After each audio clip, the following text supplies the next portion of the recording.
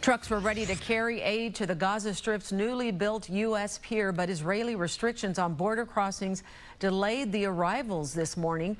Shipments, this one, would be the first to arrive at the newly built pier. American military officials anticipate they could move up to 150 truckloads a day to that area. Humanitarian agencies are hoping for the best, but aren't sure the new pier will get enough help to those who need it.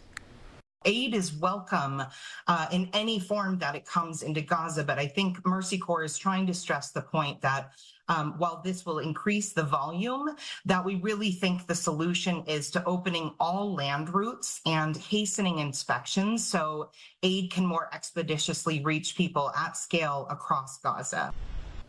Before the war, more than 500 truckloads of materials entered the territory each day.